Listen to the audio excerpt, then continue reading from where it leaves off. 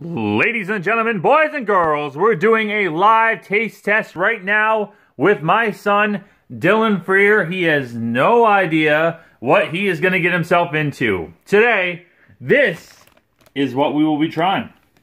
Yes, you have to try it to believe it. Do I believe it? No. Does this kid know? He has zero clue what he's about to try. What are your thoughts about that, Dylan? I don't know. You don't know? Well, you're about to try. Are you ready to try this thing? Mm-hmm. Okay. Just open the mouth. I will place one in. You have to chew, please. One to start. Ready? Mm-hmm. Open a bit wider. Wider. Okay. Oh. Chew it. Oh, go on. Chew it.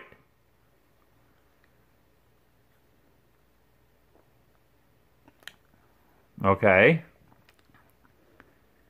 This is weird. And what are you thinking? What does it taste like? A grape. A grape? Am I eating something gross? No, it could be almost a grape. But does it taste, have any other flavor to it?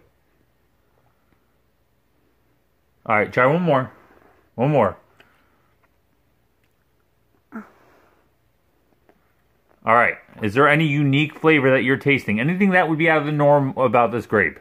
It's a little bit sweeter. Okay. And does it taste like some certain type of fair food? Oh, cotton candy. Cotton candy? Does it? Winner, winner, chicken dinner, we have cotton candy grapes. Wow. Sweet carnival cotton candy grapes. Wow. Do they actually taste like cotton candy? A little bit, honestly. I'm about to try it. Let me see.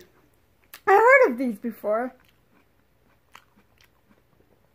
It tastes just like cotton candy. I don't think it tastes just like here. Let me get my glasses. That's disgusting.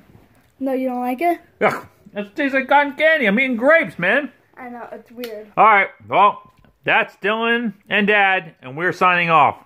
Alright, bye guys!